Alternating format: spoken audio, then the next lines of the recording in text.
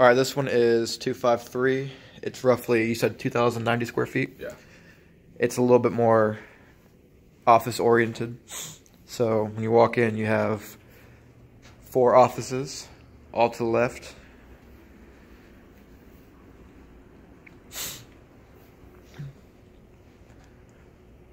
These are nice size spaces for the office too.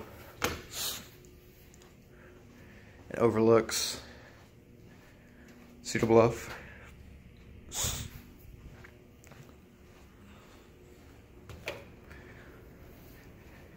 You're looking for a conference room area, and this right here is probably the biggest room. So it could be the boss's, or it could be the conference room.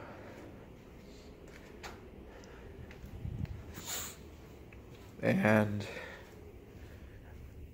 it has a nice little kitchenette area over here.